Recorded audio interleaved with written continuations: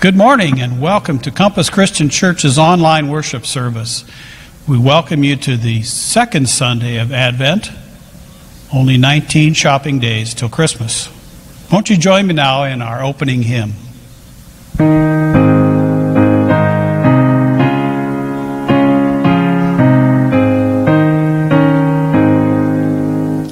Now is the time approaching by prophets long foretold, when all shall dwell together, secure and manifold.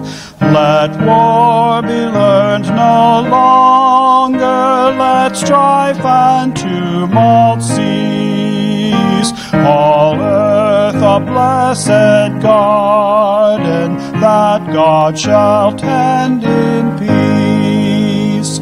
Let all that now divides us remove and pass away, like mists of early morning before the blaze of day. Let all that now unites us more sweet and lasting prove, a closer bond of union in blessed lands of love. O long expected dawning, come with your cheering ray. Yet shall the promise beckon and lead us not astray. O sweet anticipation, it cheers the watchers on to pray and hope and labor till Christ's new realm is come. And now I would like to welcome Lyle and Laura Daly for the lighting of our Advent candle.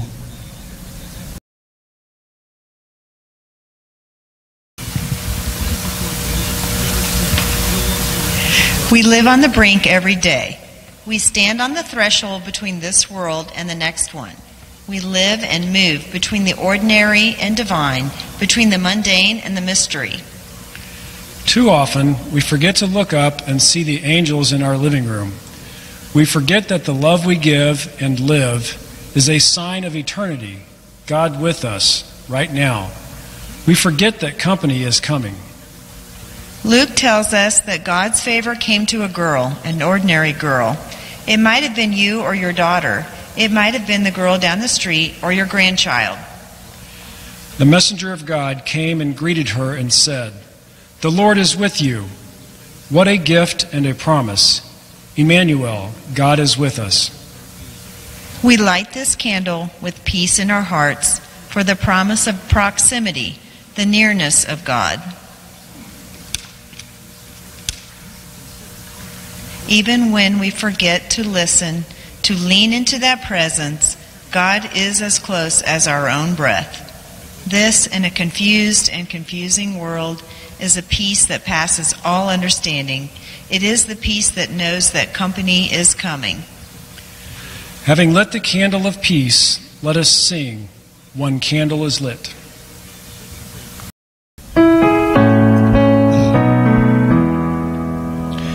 Come quickly, Shalom, teach us how to prepare for a gift that compels us with justice to care.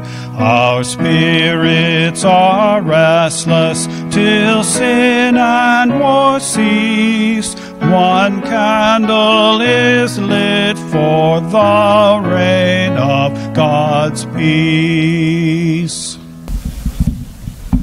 We're grateful you're joining us today and holding you in prayers. Please go online to compassc.org. Forward your prayer request, and our church will pray for you. Consider joining the ways we're extending care into our community, or supporting with an online gift our Helping Hand Fund to assist those that need a hand up. We're grateful for your interest, and most especially for your presence and prayers. I invite you to join me in prayer. Let us pray. God of mercy, as we continue this Advent season, we live into a new church year. We are grateful that starting anew doesn't need to wait until January 1st, but can begin today. Looking back on the year behind us, peace has taken a beating. We yearn for peace, O God, as a deer longs for flowing streams, as a dry and weary land aches for rain. We cannot generate peace on our own, but ask you to send your Spirit to bring life in this barren wilderness. Strike our flinty hearts until streams of living water, bubbling with peace, gush forth to inundate our parched lives, gasping nation, and thirsty world. Let justice roll down as waters and righteousness as a mighty stream until the earth is full of the peace of the Lord as the waters cover the sea. May the seeds of peace that your Spirit has implanted within us take root and carpet this desert with abundant blossoms and succulent fruit to share. Remind us, lest we forget, that your Son was sent to just such a world, and that he comes again to claim this world for his own. It is in his name and by his peace within us that we pray. Amen. Our reading comes from Isaiah chapter 11, verses 1 to 10. Listen for God's word. A shoot shall come out from the stump of Jesse, and a branch shall grow out of his roots. The Spirit of the Lord shall rest on him, the Spirit of wisdom and understanding, the Spirit of counsel and might, the Spirit of knowledge and the fear of the Lord. His delight shall be in the fear of the Lord. He shall not judge by what his eyes see, or decide by what his ears hear, but with righteousness he shall judge the poor, and decide with equity for the meek of the earth. He shall strike the earth with the rod of his mouth, and with the breath of his lips he shall kill the wicked. Righteousness shall be the belt around his waist, and faithfulness the belt around his loins. The wolf shall live with the lamb. The leopard shall lie down with the kid, the calf and the lion and the fatling together, and a little child shall lead them. The cow and the bear shall graze, their young shall lie down together, and the lion shall eat straw like the ox. The nursing child shall play over the hole of the asp, and the weaned child shall put its hand on the adder's den. They will not hurt or destroy on all my holy mountain, for the earth will be full of the knowledge of the Lord as the waters cover the sea. On that day, the root of Jesse shall stand as a signal to the peoples. The nations shall inquire of him, and his dwelling shall be glorious. Here ends our reading. May God bless our hearing, understanding, and living of these words. There once was a shepherd who had a big problem. His neighbor's dogs were killing his sheep. It got so bad, he had to do something. So he examined his options. First, he could have brought a lawsuit and taken his neighbor to court, but he didn't want to make an enemy of his neighbor. Second, he could have built stronger fences so the dogs couldn't get in. But they had already been disputing about property lines, and building a fence would only have aggravated the situation. He had to find a solution. But what? A story about a shepherd, sheep, and dogs has something to tell us about our reading from Isaiah and its vision of peace. Let's take a look. When the Bible speaks of peace, shalom in the Hebrew, it means to be healthy, complete, well. It's not just the absence of war, but the presence of God and friendly relations between people. The good life for Judaism always included peace, health, and wholeness. Peace is what makes life complete, and within Judaism, peace is yoked with truth and justice. Peace is a sign of the blessed life, and such blessedness we find in the life of Jesus, whom we know as the Prince of Peace, from the root of Jesse. In both Jewish and Christian scriptures, peace is of paramount importance, what gives wholeness and healing to the world. We'll be looking at the range of meanings found throughout the Bible in order to get a more complete and well-rounded understanding of peace. As we receive the Advent season gifts before Christmas Day, we'll be looking at the gifts of peace today. The first Advent gift of peace is that it is Paradise's purpose. To see this, we need only turn to the opening scene of creation, where God brought the animals to man to see what he would call them. There's this wonderful scene of God parading the various animals before Adam and asking Adam, "So, what does this one look like?" And Adam would say, "Hippopotamus and platypus." There's a fundamental harmony in the Garden of Eden. The animals there know no fear because they're not yet on the menu of humanity. At this point, all Adam is eating are the plants of the earth and fruit from the trees. Animals aren't skittish at all around Adam because he's not yet looking at them as a meal.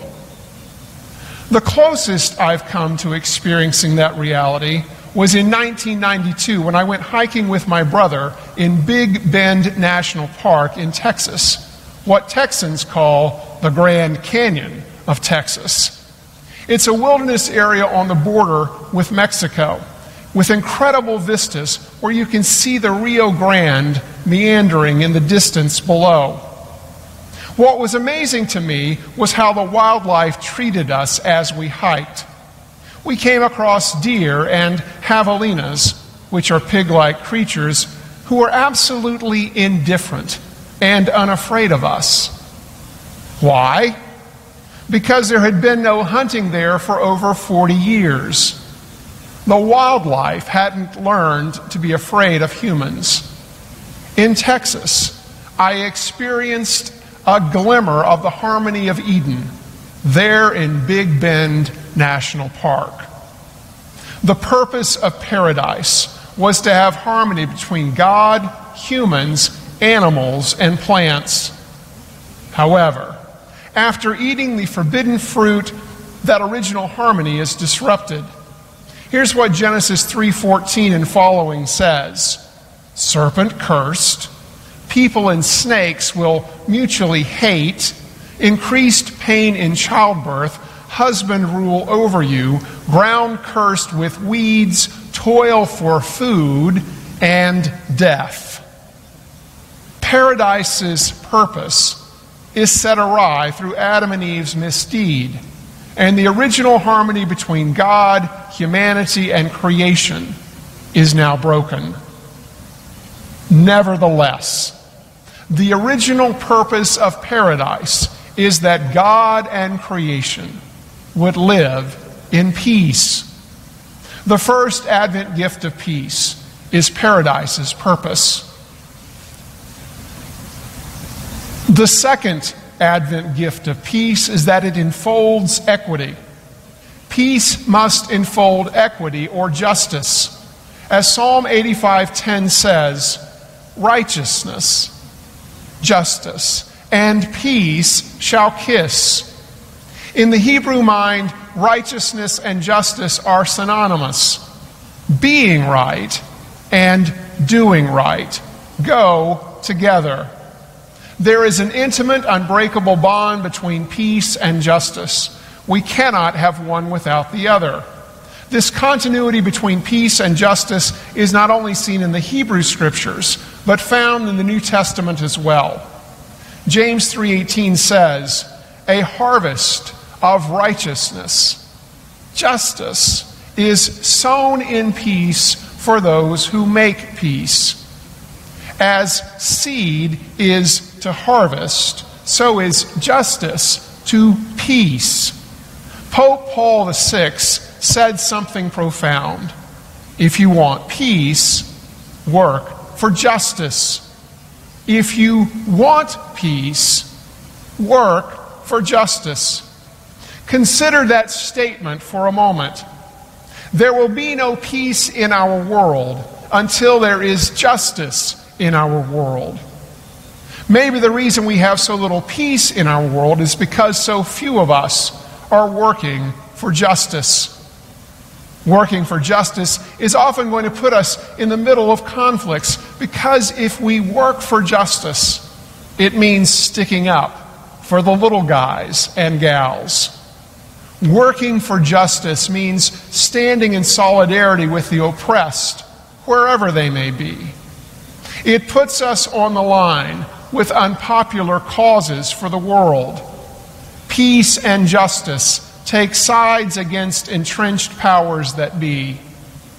Ask Dr. King, Mahatma Gandhi, Nelson Mandela, Black Lives Matter advocates, and others. Justice and peace are intertwined. A second Advent gift of peace is that it enfolds equity. A third aspect of peace is that it is assertive action. Assertive action is another part of peace.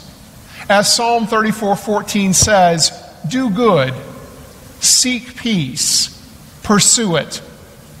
Peace is an action, something pursued, something one does, not simply something that falls into our lap.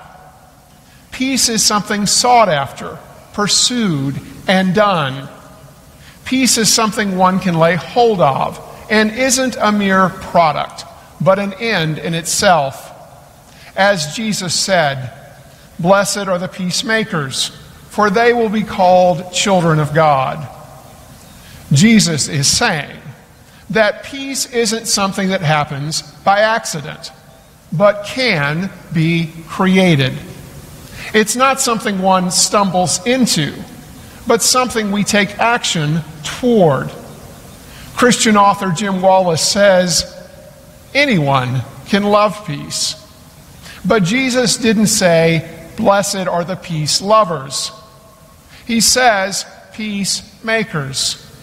He is referring to a life vocation, not a hobby on the sidelines of life.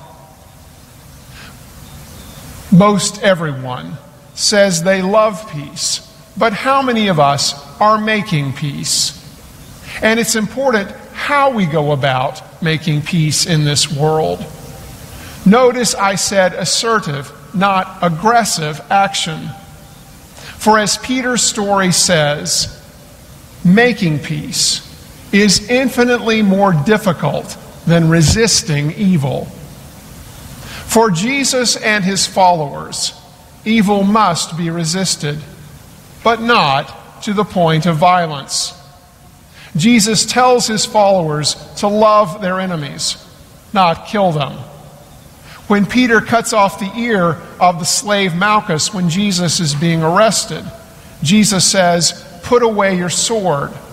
Those who live by the sword will die by the sword." Jesus then undoes that act of violence by healing the slave's ear. When the Roman governor Pilate interrogates Jesus about whether he is king of the Jews, Jesus says, "My kingdom isn't from this world. If it were, my followers would be fighting to keep me from being handed over." The way of Jesus is the way of nonviolence. That is how he lived and how he expects those who are his followers to live. The best the world can achieve, it seems, is détente, or a ceasefire between hostilities.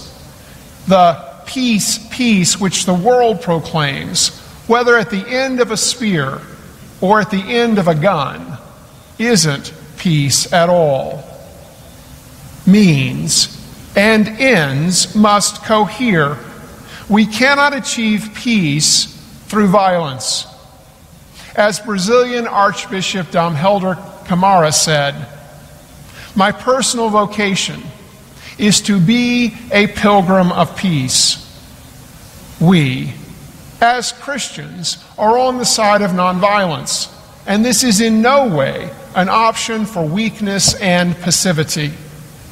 Opting for nonviolence means to believe more strongly in the power of truth, justice, and love than in the power of wars, weapons, and hatred. Nonviolent struggles and revolutions in the 20th century freed 3.3 billion people from oppression, over half the human race.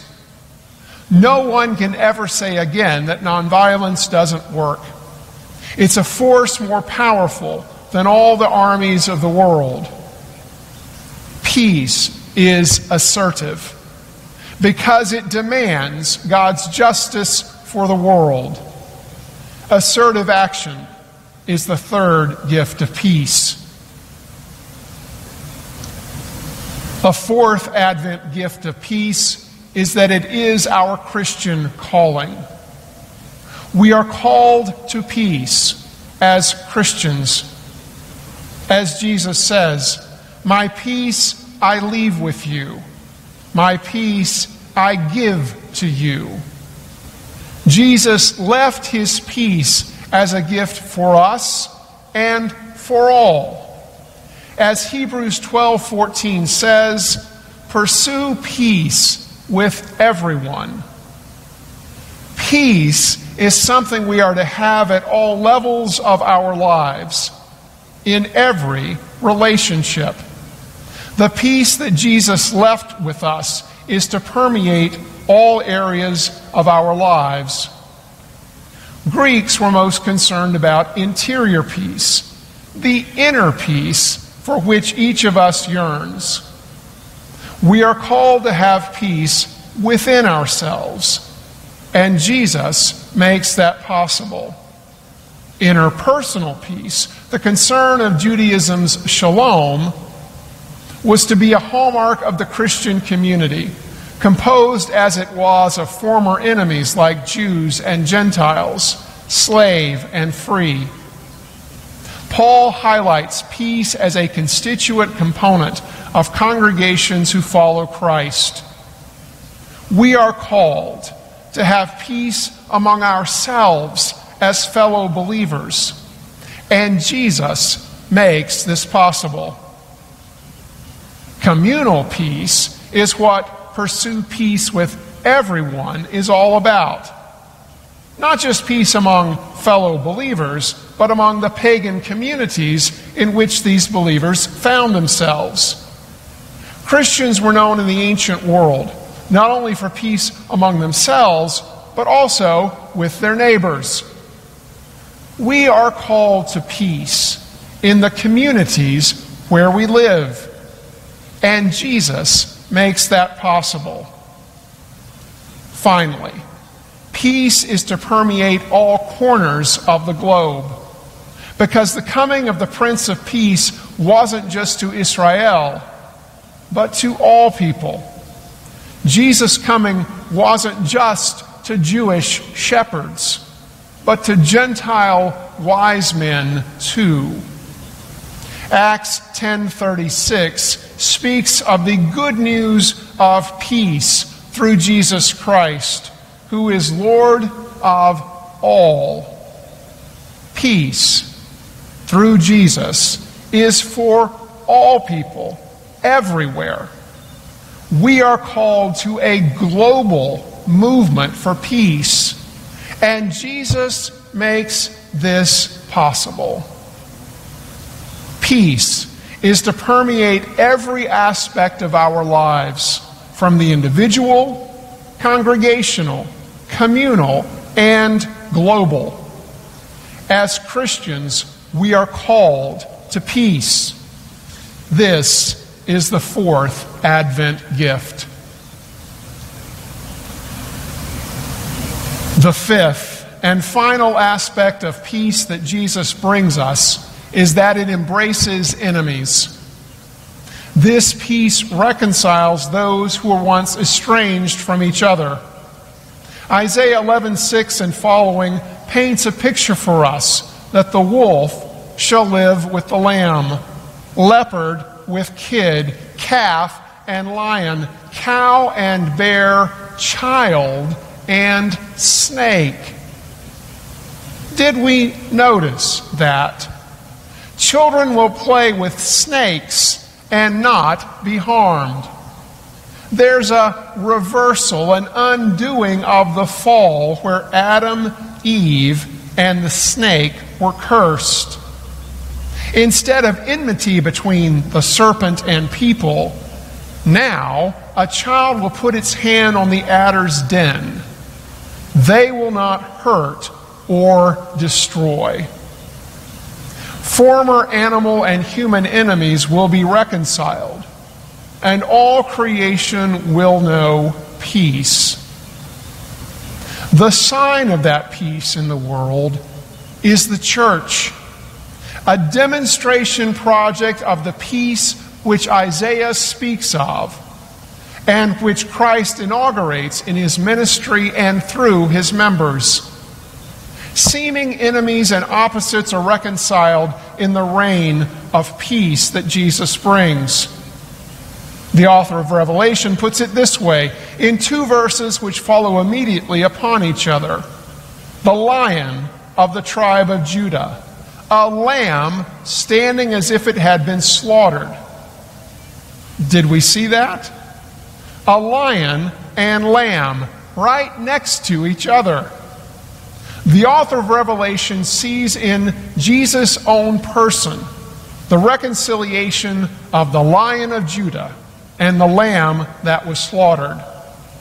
In Jesus, the promise of Isaiah is fulfilled, where lamb and lion are at peace with one another. In Jesus, seeming enemies are reconciled. In Revelation, the predominant image for Jesus is the lamb that was slaughtered, a paradoxical way to portray power. Eddie Fox was the General Secretary of World Methodist Evangelism when the Berlin Wall fell. After it fell and the communist governments of Eastern Europe collapsed, he observed a sign placed in a churchyard of a little Methodist church in Prague, Czechoslovakia. The sign went up the very first day after the fall of the Berlin Wall. It read, "The Lamb wins." Fox notes, not the bear, not the lion, not the tiger, but the lamb. The lamb wins. The power of the lamb that was slaughtered conquers. The fifth Advent gift of peace is that it embraces enemies. One other thing we're told about Jesus is that the Lamb at the center of the throne will be their shepherd. Another paradoxical embrace of seeming opposites. This shepherd lamb, the Prince of Peace, will guide them to the springs of the water of life. Speaking of shepherds, remember the one whose neighbor's dog was killing his sheep? He didn't want to make an enemy through a lawsuit, nor aggravate property disputes by building a fence. What did this shepherd do? He found another way, a peaceful way to ensure the health of his lambs. He gave some lambs to his neighbor's children, and the neighbor tied up the dogs, and his problems were over. Peace always finds a way, because it is the way of God. It is paradise's purpose. It enfolds equity and justice, acts assertively to be a peacemaker, is our Christian calling at all levels of our lives, and embraces enemies, reconciling us to God, each other, and all creation. Thanks be to God for Jesus, and for his peace which has the wisdom of the shepherd, the strength of the lion, and the gentleness of the Lamb of God, who is the Prince of Peace. Amen.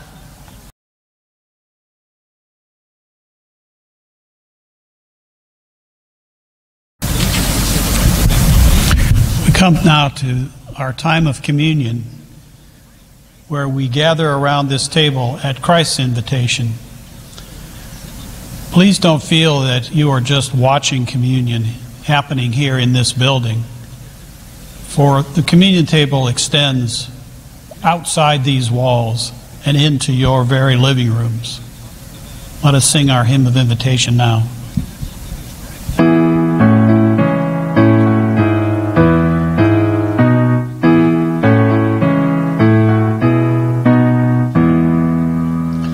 Christians, all your Lord is coming, drawing near in holy birth. Ring the bells and sound the trumpets, let your music fill the earth. Dance and move to show God's glory, kneel and pause to hear God's word. Alleluia, alleluia, rise and let your songs be heard. Christians, all your Lord is coming, calling you to serve indeed. See the ones who hurt and suffer, hear their cry and act with speed. Set all selfish ways behind you, purge your hearts of sinful greed. Alleluia, alleluia, Christ in you will meet their need. Christians, all your Lord is coming, he will rise up from the dead. Lift the cup of sin forgiven, bless the host and eat his bread. Mend the ways where peace is broken, give yourselves to true shalom. Alleluia, alleluia, dwell as one in church and home. It is here that we enter a blessed garden that God tends, where strife ends and life mends through the fruit of the earth and heavenly grace. I would welcome you at this time to gather communion at your home, whether it be with wine or grape juice, some bread. We remember that when Jesus was gathered with his friends, he took bread, and after giving thanks to God, he broke it, and he gave it to them, saying, "Take, eat. This is my body, given for you. Do this in remembrance of me."